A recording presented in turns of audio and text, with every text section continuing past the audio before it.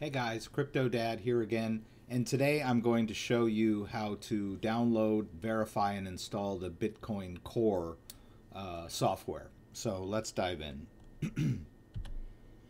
So the Bitcoin Core software wallet is one of the the first Bitcoin wallets that was out there, and it's a component of the Armory Bitcoin wallet. It sort of runs in the background. So I was doing a video on Armory, and of course it needs Bitcoin Core. So I'm going to go ahead and do a separate video for Bitcoin Core just to walk you guys through that.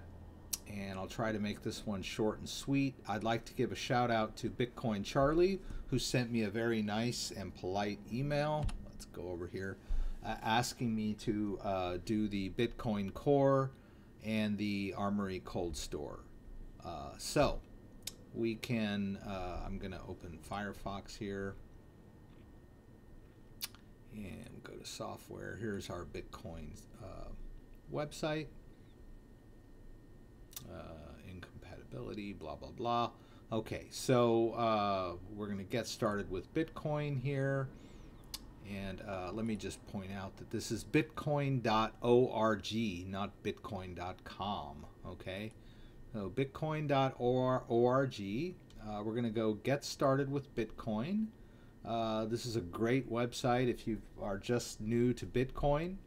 We're going to choose a wallet, and we're going to choose Bitcoin Core. I can do some of these others. Notice I got Armory here, which is kind of what we're working on. We go over here to Bitcoin Core. I'm going to do Windows 64-bit. We click Install. All right, and where is it? Okay, 64-bit. Okay, and we're going to save file. We've got that option. Let's go back over here to our short links, or quick links here. Software folder, and I'm going to create a new folder. We'll call this one Bitcoin Core. Whoops, Bitcoin Core. We'll open that up and we'll save the installer there. Okay, now we're going to want to verify this. So the first thing, well, one or two of the other things, we're going to download the latest signing key. You see they've got several signing keys here depending on the version that you're using. We're using the latest version, so we're going to click this one. With the little plus, that means version 11 or higher. Okay, we're going to save file on this one, and it's going to open up the exact same folder. We're going to click save again. Now we're going to download the release signature. Let's see, what are we doing here? Okay, that's it. We're going to save this one too. Well, it looks like they're going to do the old SHA something themselves. Okay. All right. Let's go back over here to software, Bitcoin Core. All right. Okay, before I do this verification, guys, you need to install the GPG software on your computer. For Windows, it's going to be GPG for Windows, so I will refer you up here in the corner, whichever corner I'm pointing to, that there's a card that says go to my other video on how to install the GPG software, the GPG for Windows software. Okay, I've gotten a few comments that say, hey, when I go to run these commands, I'm following right along, I get weird error messages. Most of the time, the reason you get these weird error messages is because you don't have this software on your computer. All right, so we hit Shift, hold down Shift for dear life, and right-click in the window to get our open PowerShell. All right, and the nice thing about holding Shift-click in our window is that it opens the PowerShell in the right directory, right? Those things that we just downloaded.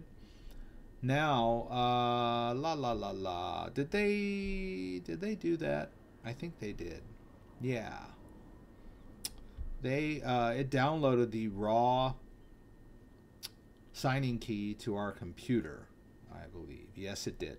Okay, so when we run GPA, which if you don't have it on your computer, check one of my previous videos because I will show you how to install it. We hit keyring here so we can see our keyring, and we need to get that signing key into our list of keys. And the way we're going to do that in this case is we click import, and then we're just going to navigate over to this guy here on the 4 terabyte data drive. We're going to go to the software folder, double click that, and then we're going to go to why isn't Bitcoin? Oh, there it is. Okay, Bitcoin Core. Open that up, and there it is. See that the key that we downloaded is in fact the raw signing key. We just downloaded it straight onto our computer. We're going to click open, and lo and behold, you'll see there that they opened up a public key and imported it into our key ring. So you may or may not be familiar with that whole process. And what did it is?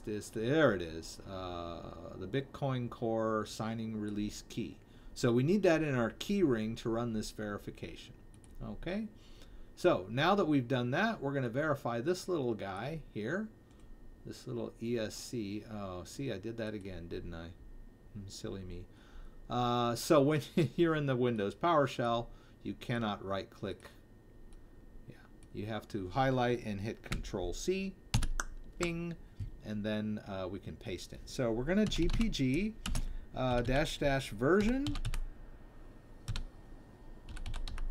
Okay. Now, if you don't get that, then that means you don't have it installed, or your path isn't right, or something of that nature.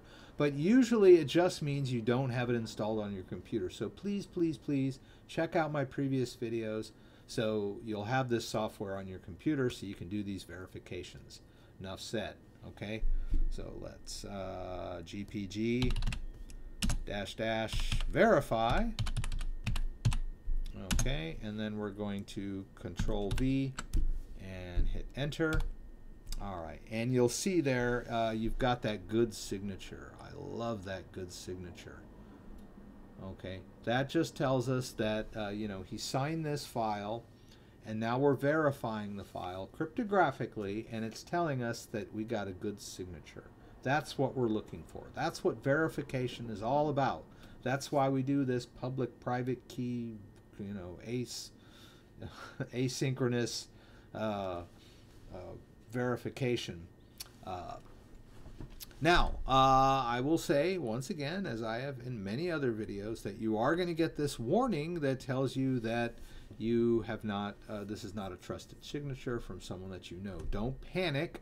That is because you downloaded it from the internet and you do not know Vladimir personally, right?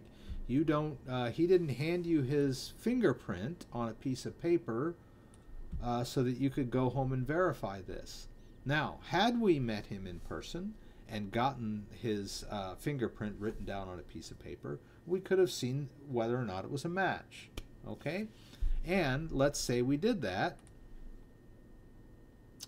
or we did the circle of trust. Someone that he knows signed his key, and someone that you know signed, that knew that person signed, and then it all came back to you. And that's called the circle of trust, where other people sign other people's keys so that we have this trust. Okay, so let's say that either through the circle of trust or we met him in person, we got his fingerprint and we verified that it was in fact the same fingerprint. That we could right click here and set owner trust and give this guy ultimate trust. Okay, we normally don't do that for other keys. Usually it's reserved for your own key, but I like to do it because after you do that and you run this again, you'll notice, up arrow, that we don't get the warning. Okay, so that's all has to do with the trust of the digital signature that you've downloaded. All right, now that we've done all of that and we verified this key, this is a SHA sum. Okay, so now that we can trust this guy completely, okay, we can look at these hashes. Okay, we can trust this file and know that this is a true list of the cryptographic hash keys for these installer files. Okay, so we installed, we're going to run the Bitcoin 0.15.0.1 Win64 setup. So where is that guy? Right here. All right, setup.exe. All right, the hash is right on top of it. Okay, so we're going to right click and copy. Now we're going to verify that cryptographically using a different piece of software called SHA Checker. All right, and I have another video where I show you how to download and install this. That's pretty straightforward. Now we're going to browse. I'm putting links to all of this software in the description down below. We're going to click Browse. We're going to go to Software, Bitcoin Core, and we're going to highlight the installer. This is the file that we're checking, and you'll see that it, generated some SHAs here. Let's see here. Where are we? Oh yes.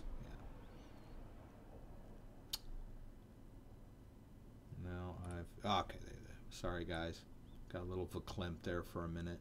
Okay, so here we go, F0AEBA, and it looks very similar, but you remember we just copied that into our clipboard, so let's paste it here and click verify. And we don't have to verify, I'll eyeball the entire thing. We know that we've got a 256 hash match there. And that's our verification process, guys.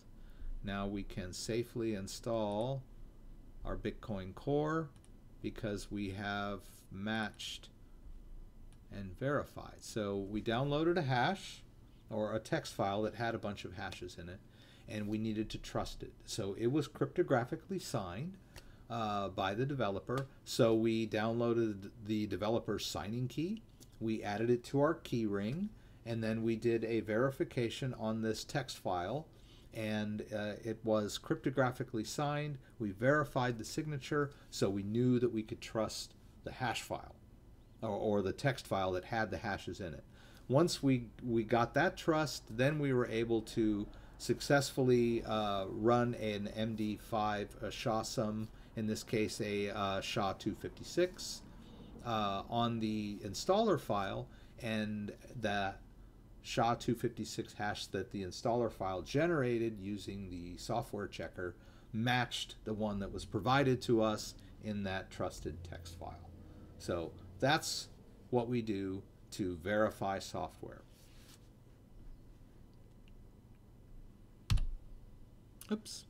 Let's go back. I'm going to go over here back to my OBS software. Now, I'm just going to say one more time that I've had a few commenters that say the GPG software isn't on their computer, so please make sure you have it. And then I had one commenter that said, hey, I did everything you did except all that verification junk, and I downloaded the installer and it worked just fine. Okay? And yes, yes, it may work just fine, and it may be fine. But the reason I do these videos is because I want you to learn how to run these verifications, because ultimately you want to trust the software that you're downloading onto your computer. If it's Tor browser, if it's privacy kind of stuff, it's prime candidate for attackers, malicious third parties to masquerade websites that will trick you into downloading malware, or trick you into downloading some kind of keylogger that will be watching you and will just blow all your privacy and anonymity. And in the case of Bitcoin wallets and that sort of thing, gosh, you don't want to just willy-nilly download a Bitcoin wallet and then have it turn out that someone has got a keylogger or malware that's running in the background that's going to steal your Bitcoins. Okay? So yes, the website looked legit, and it is most likely legit, and you can download and run the software, but you want to run the verification so you can be totally sure that you got a clean copy of the installer and you can trust the install. So once again, thanks for joining me. I hope you enjoyed this video. I don't want it to run too long, so I'm just going to stop with the verification, and then the next video will be running the installer itself. So if you like my videos, give me a like.